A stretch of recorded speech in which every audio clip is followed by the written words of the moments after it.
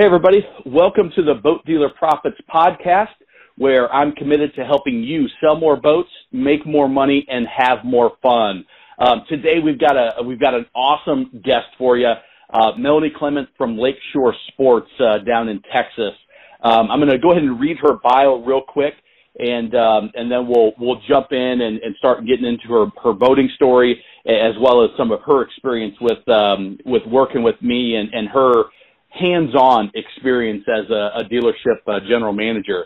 So Melanie Clements is the general manager of Lakeshore Sport in Texas, where she's worked for over 20 years. She grew up as a tournament water skier, did some show skiing, and then ran a ski school before joining Lakeshore Sport. She's also a client of Boat Dealer Profits, and one of my favorites because of her ability to implement even when she's got just a ton going on. And she does have a ton going on, that's for sure. And Melanie has the honor of being one of the fastest to earn a boat sale from one of the splash strategies. Not just taking the deposit, but actually selling and delivering a boat within the first 3 weeks of the program. So that's a record for us so far. So that's awesome. So Melanie, thanks for joining me here on the podcast. I look forward to hearing your perspective on one, working with us and just sharing some of the ideas and concepts that you feel kind of resonated with you that would be valuable. And I want to start by asking you, because I haven't really talked as much as you and I have talked on the phone and conferences. Tell me a little bit about your water skiing career. Well, I grew up water skiing, and then just luckily, my grandparents lived on the lake where the coach for the American water ski team lived and trained his kids.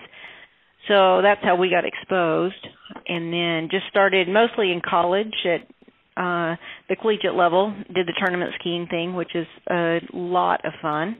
Okay, I bet. And then it kept on for a while. Now, were you three event, or were you slalom or jump, or what was your specialty? Mostly I was a trick skier, but I did do three event. Got decent at slalom, and I was a terrible jumper, but I could land a jump, and in college that's all that matters. Something I've never done. I've always wanted to do that. That looks so much fun, but I've never gone off a ramp. It's worthy of giving it a whirl. The first time you went off, what was your, like, were you nervous? Was it excitement? What is it the first time you're lining up for the ramp? Oh, it's scary as it can be, and when you come off upside down, then it's just exactly what you expected, so it's all right.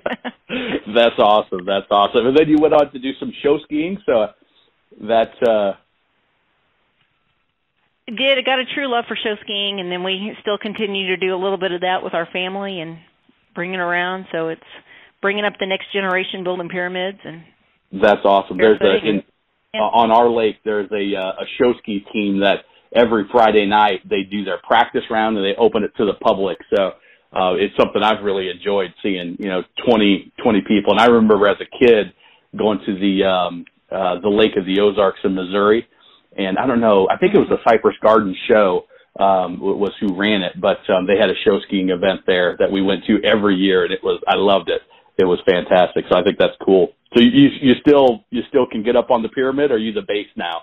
You're not climbing up anymore. Actually, we built a pyramid just last week with some friends that wanted to learn. Did you really? Oh yeah, it's good fun. I think we need to get you on the bottom of one. That's where I need to be, is on the bottom. I'm good and steady. But I don't know that you want 200 plus pounds climbing to the top of any pyramid nowadays. So no, probably not. and then you ran the ski school. Was that down there in Texas on Lake Conroe, I think? Yes, and that was when we did that. There was just a huge need, and so we would teach people to ski or slalom or barefoot, or we would just take their grandkids skiing, and so we were kind of a day camp for the grandkids, and that seemed to work out really well. Yeah, so we did that for about 10 years. Okay, just introducing people to the sport and getting them more advanced, and somebody that really knows what's going on versus dad just trying to yank the kids out of the water. Exactly. Yeah, it seemed to work better when we did it. Yeah, I've got, we're going to my family's lake place coming up at the end of the month And I think my 6-year-old is ready to try to ski for the first time. And so I'm excited to get her out there. And I just need to remember what it was like when Dad was trying to teach us kids how to ski and try to make it a little more relaxed and a little more fun environment. Oh, that's exciting. You'll have to post pictures. Well, yeah, there will absolutely be videos and pictures, and my guess is it'll make the newsletter and the blog. So I'll send you some for sure. So that's awesome. I knew that you did some of that skiing. I didn't know the full story, but I think it's always cool to hear people's background. And then you were on the lake, that Lakeshore Sports, and they recruited you. They hired you on. How did that all come about? Well, actually, it was when we were doing the ski school, and it turned out that our ski customers all wanted to buy boats, and the boating, the guy that we were working with, his customers all wanted ski lessons, and so we just kind of merged up there together, and one thing led to another, and all of a sudden I was in the boat business. There you go. And you mentioned we always talk before we start recording the actual podcast, and Melanie said, I'm not sure what I can share that's going to be valuable, but right there what you just shared, that the ski school person, and now it might be a wakeboard instructor in your area, and the dealership, there is a connection there, whether you're using it or not. Getting to know that person and help supporting them, because the clients they're teaching how to, do the water sports are your potential boat buying clients, and your boat buying clients likely want to know how to learn or get better at those events or those water sports, wakeboarding, skiing, whatever it is these days. Look for opportunities like that. How did that happen? Did you guys just kind of serendipitously happened, or you sought each other out? It was odd. He was a water skier too, and so we just kind of became friends. And gosh, it was so long ago, I don't even remember how it started. And it over the years. Yeah, that's the thing is in this business, especially you start as friends, and there's opportunities there if you just scratch just a little bit deeper, and you're on the lookout for them or aware of them. When they come up, other than just, oh, that's cool. You teach a ski school, or, oh, that's cool, you've got a dealership. I think that's a great opportunity. So did you start right as the general manager? Did you start in sales? Where did you come into the business? We actually started very small, and I was just kind of in sales, but, we were a two-man show working out of a houseboat down at a marina. Okay. And so then we grew into having the Cobalt line on Lake Conroe and having a big dealership. And over time, it was just kind of worked into being the general manager. And now we've got, a sales force of, 4 salespeople and the whole gamut of activity going on now. Yeah, yeah. And when you discovered me, you were already highly successful. I mean, you were doing real well. You had a good team there. What made you kind of seek me out? And I think you were in that Cobalt 20 group, right? Right. Yes. Yep. You were presented at the Cobalt 20 group, and it was, it was just kind of a light bulb that went off and said, "Oh, this guy's got good ideas. Let's go, reach the benefits of those." Because you can do the same thing over and over. You just got to do new things to get new ideas. So yeah, absolutely. You were our new idea. Well, that's a good thing. I'm glad that we're talking here. The idea is, sticking and working out. So as you got those new ideas, what are a couple that, you've been in the business for 20 years, have been around boating since you were a kid. What are some of maybe the ideas, concepts, or even strategies that kind of initially jumped out as you went through the program and we've been talking, that you're like, man, I can't believe that it makes so much sense. I can't believe we didn't do this before, or we thought about it, we just didn't get it done.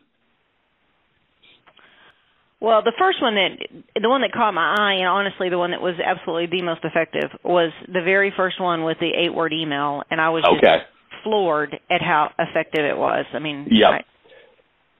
A little bit dumbfounded in that it was that easy and that effective. The simplicity of it. And I wish I could take credit for that, but I learned that one from a mentor of mine, that I've been following for probably 10 years or more, and just adapted it to the boat business. But and there's a reason why I put that one so early in the system, is just, get a nice, easy win and realize that there can be some super, super simple ways to kind of, bring opportunities back up that maybe got forgotten about, based on the way people actually buy boats. They don't come in and decide, hey, we're gonna buy a boat today, and it's just done and they buy it. It's hey, maybe we should think about getting into boating, in 6 months, a year, 2 years down the line, they actually do it. Is that what you found from the results, is that some of those people were a little bit older than you thought, maybe valuable leads? Oh, absolutely. And the people that I thought had completely changed their mind were interested. So, yep. It was definitely worth the time to connect with them. Yeah, that's awesome. And I do one of my Boat Dealer Profits TV videos. I talk about the gold mine, and I just see for dealer after dealer that I work with and talk with, that the database of clients, whether it's on a sticky notes and note cards, or whether it's you guys use a CRM contact management system. I think you guys use ADP, the Lightspeed. Actually, we use Lightspeed, but mostly for that we use WinBoats. Okay. With our contacts. Mm-hmm. Okay. Yeah, Brian put together a great system with that WinBoat program. And yeah, just within that WinBoat system, there's just a ton of opportunity waiting every season. And as you come down to the end, you can probably, Melanie, reuse that strategy again. Pull that email out for everybody that hasn't bought yet this season. But you said when we started that you're starting to sell out of inventory already? We are. We had a really, really good June, and so, we're very low, which is a pleasant problem. That is always a good thing, to be getting ready to start when you go ordering your next. Have you guys had the Cobalt dealer meeting yet? Is that? No, it's actually not until October, and so we've got a little bit of time, but we're absolutely placing orders right now. Awesome. What are your thoughts? Just this popped in me as I said Cobalt. What are your thoughts on the transaction getting bought out? Was that a surprise to you, or is that a good thing? I would imagine. It was a surprise, but I think it's absolutely a good thing. And I'm happy for the Cobalt people. I think it was a good matchup for the company. So we're looking forward to big things. Yeah, that's awesome. So hopefully you guys are, if you, as I got sidetracked, which often happens as I've been doing these interviews, if you break out that 8-word email again this fall, you can position it as, hey, are you thinking about a boat for next summer? And it may give you an opportunity to get some ordered boats in there early, and get some business coming in as the weather starts cooling down here as Labor Day is approaching. What else?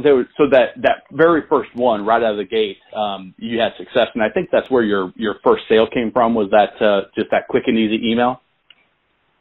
Right, it was. And in fact, the people ended up buying. I thought they were interested in a Cobalt, and it turned out they ended up buying. Sorry for the little technical glitch there. We got disconnected, so Melanie and I picked up almost where this question ends, and we will splice it right in here for you. Thanks a lot. Get some ordered boats out of that with with that email this fall. You may want to do it after Labor Day. Could be another opportunity to break that out. So we'll jump back in. So was there anything else? The initial quick email. Anything else that, because we worked a lot on your messaging as well, and kind of getting those solidified. But what else jumped out at you as you're going through that's been impactful? Well, I think the thing that probably was that we've been focused on the most, we worked a lot on the messages and all that, but I think the gist of getting the monthly newsletters out, hitting people like with a postcard in the mail, just putting our name in front of them more often. Yep. Really kind of resonated with me, and so we've been trying to do that, and we'll continue to do that throughout the year because I think that's important. Yeah, and one of and I write about this in my boating industry articles. It's in my new book, which, by the way, thank you for letting me use your quote in there. I've got your copy signed and just need to dump it in the mail here for you. But the educational spectrum of the boat buyer, when you get that concept and you really understand that, the way people actually buy a boat is, it could take them a while. And if you're the one that's staying in contact with the newsletter with fun and interesting information, and I saw I think it was your 4th of July newsletter where you were sharing where the fireworks are going to be. And it's just you do a great job of making it fun and interesting and not just all about, we've got this boat for sale, we've got that boat for sale. Had you been doing that before my program? A little bit, but not as much. Okay. And so we've kind of put a little bit more emphasis on that. And it's been good. Yeah, the consistency of that is one of the keys, that they know month in, month out it's going to be there. And you almost become, you think about people actually subscribe to boating magazines and pay money to get that information. And when you become that local source for boating information, what's happening on the lake. I know you guys are big on events, which is awesome. That that was one of the things when we initially talked that I was impressed about that you guys did was, throughout the season you're hosting events. And by the way, did you ever get the movie idea going? The float in movie? No, we kind of got overwhelmed with the season, but yeah. It's definitely still on our to-do list. Okay, so awesome. Seems like a ton of fun. Yeah, it's for just to fill everybody in that's listening. We had when I was selling boats, one of the things I started up at our dealership was a kind of a drive-in movie, but we did it on the water. And so maybe one of our first or second conversations we got on that topic somehow. And I think Melanie's got a great spot down there on the water to do a float-in movie and just make it a fun and interesting event that people are going to get out on their boat and use their boat even more. And certainly what we talked about, Melanie, was, how can you not invite a friend out with you if you're going to watch, Jaws on the water or Finding Nemo or whatever movie it is. So, yeah, I can't wait till you guys are able to do that. But a good problem that you're too busy to get that in this season. So what else? Was there anything on the sales side of things? I know you and I did most of the work together, but I also know that you were good about introducing this information to your salespeople. Was there anything on the sales side that was beneficial that you found resonated with your sales team and kind of clicked with them? Well, I think that, I've got an awesome team, and they're always game to try anything. But, I think your coaching calls, your weekly ones that they can listen to on their own, that's always a good thing, too. So they're not, necessarily waiting for me to, provide them with great information. So yeah, they take the initiative to listen to those calls and like, oh, I can easily, and the calls she's talking about are just, 10 to 20 minutes, one idea per call. And, maybe it's how to present price or how to ask for contact information or ask for the sale with a trial close question. So they were actually participating in that. And did you ever hear or use any of the ideas? The how to ask for more money, like presenting it from the MSRP and going down there from that probably got the biggest talking, besides asking for the money, but actually how best to ask for the money, how to present it. Yep. That was a good one. Yeah, the idea is you don't just present price as here's the price of the boat. You do it in a way that you let psychology work for you and you present it in a specific manner that's kind of, I don't know how to best describe it, delivers more value in the customer's mind than if you just spew out a price that that comes to your head and you actually have a strategy. Did you see any impact on your margins this season? And I don't know if you've even looked at it, because we got started in February when your boat show was kicking off. Yeah, right. So, well, in January. Okay, January. Yeah, our margins have been very, very good this year, but we've made a conscious effort to do the presented from MSRP, and it's just people realize the better you are at presenting it, the better they realize what a good deal they're getting, and so you can hold your margins and not have to give stuff away. So it's amazing. I've talked to a few dealers about sales training over the past couple of weeks, and it's. The conversation always tends to go to, we need them to be better closers so that they can hold margin better. But, when you really understand the psychology of it, your opening actually has a lot more impact on the final number. Now, you got to handle the close right for sure, but presenting price and all of that stuff early in the process can tend to have a bigger impact on your actual margins when you do it the right way anyway. So what are some of the things that you're like, man, this was difficult? So, I appreciated that you guys had a great experience and you had some great things to say. Was there anything in the that you're like, man, I would love to see that adjusted or changed, or any areas that you had some issues with?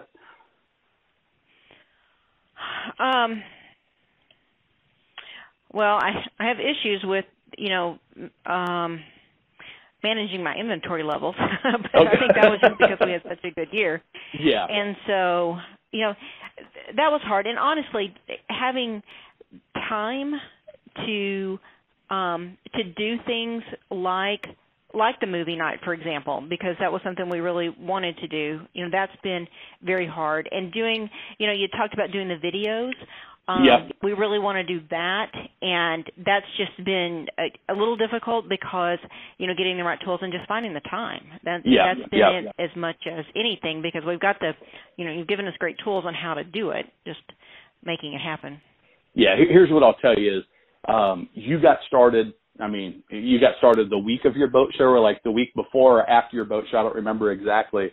So here's the great thing, Melanie, is you jumped out and you got to work right away, which tells me that as you get past Labor Day and you get past all your winterizations and annual services, and you actually have a little bit of time to breathe, you and I can get on the phone again and tackle some of that stuff and get it in place in the off season, so that next year, as January, February rolls around, you've already got some of the guts of it in place, that foundation in place. So don't hesitate to reach out to me and let's work on some of that stuff, so that that next year it's already together. When we want to do a movie night, we've got all the stuff prepared. We know how we're going to do it. We've tested it, and you're ready to go in May, June, July, whatever it is. Yeah. So and absolutely reach out to me on that. That's one of the things I love to do is once a dealer kind of understands the way I think and understands some of the main concepts, which you definitely do. I think you got most of them before we even started working together. You had that same mentality of you can't be a price seller. If you want to be long-term and provide great service, you have to have quality service and great people. So we connected on that, but working after the fact and working together even more, to me, is more fun, because then it's just, two people brainstorming and coming up with even better ways to make their dealership more profitable. Any other ideas or suggestions that you would want to share for people that maybe haven't heard of me or maybe haven't seen my articles or read any of my books or stuff that you're like, you got to check this concept out. This is something that you need to think about. Well, I definitely think they should, I've thoroughly enjoyed working with you, but, I thought your books were excellent too. I've, read through them, and good ideas in there. And I think that they're so practically written that people will understand that it's not just, somebody just writing an article. It's somebody's actually been there, saying, okay, this really works. Yep. And it's, if they can look up a book, look up, your information online, it's absolutely worth the time. So, and the fact that it was, we didn't have to pay you till we sold something, so that was great. Yeah, that was that's a good way to do it. Make it as just as I try to think about the psychology what the boat buyers are doing, I'm always thinking about, okay, how can I make this so a dealer is going to have a hard time saying no to the offer, whether it's a guarantee or that special promotion I was running with you guys that was super easy, and just always thinking and testing and doing new things, whether it's with my clients or for my own personal business, making it work even better. Well, hey, Melanie, I appreciate you coming on. I know you weren't really sure what to expect doing the podcast, but as always, you're willing to jump right in and figure it out, which is another thing that I appreciate about working with you. So any famous last words, anything that you would want to share? I think you've given a lot of great concepts and ideas, from somebody that's in the mix. What'd you say? You have 4 salespeople? Do. 4 salespeople, and running a highly successful in a 20 group, carrying some, say, premium level brands with Cobalt. Who's your pontoon line? South Bay. South Bay, okay. And just working with clientele that has high expectations or invest in a significant amount of money in the boating lifestyle that they choose, and so I think that's awesome that you were open to sharing all that. So I appreciate it, and definitely hit me up when you're ready for your next coaching call. Okay. Will do, absolutely. All right. Thanks so much, Melanie. Matt. So I want to thank Melanie for being such an amazing guest and agreed to join me. She shared a lot of great information. One of the things I absolutely love about Melanie is she is going to get stuff done. She does not mess around. If she sees a good idea, she acts on it. There's no getting on the next coaching call and saying, oh, I didn't have time or something else came up. That's a great idea, and she gets it done. It's just, and she holds her staff accountable. She holds the people in the dealership accountable, and that's a big part of their success. My strategies and tactics that she was able to implement, the only reason they were effective is because she implemented them and she got it done. That's so. If you're interested in getting involved in the Splash system, would love to have you apply. There's a couple simple things that you can do to get involved. The first is you can apply to join the Splash system. It's real simple. Just go to boatdealerprofits.com/splash apply. If you want to check out to see, hey, what opportunities do you have in your boat dealership? You can go to my Profit Enhancer scorecard. It's boatdealerprofits.com/scorecard. And that's a great way to see where the opportunities are for you in your boat business based on your personal evaluation of the business. And it's even if nothing else, it just gives you a lot of insight into your strengths and weaknesses and where you can focus for the biggest bang for the buck. I always have opportunities for a new program starting. So if you want to know when the next program starts, you can email me, matt@boatdealerprofits.com. Just put your name, your title, and your phone number in there, and my assistant will set up that call, and we can talk about opportunities. If you're a manufacturer, a dealership owner, and you're looking for some training, I've been doing a lot of sales training lately, and that is something that is really enjoyable and really is a big needle mover, especially for the people that put it together with the Splash system and do both. And typically, the ones that do the Splash system typically will bring me in for sales training at some point after they complete the Splash system, just because it is such a good fit. And the success with the Splash systems leads very nicely into that. So those are a couple great ways to get involved. You can always check out additional episodes of the podcast.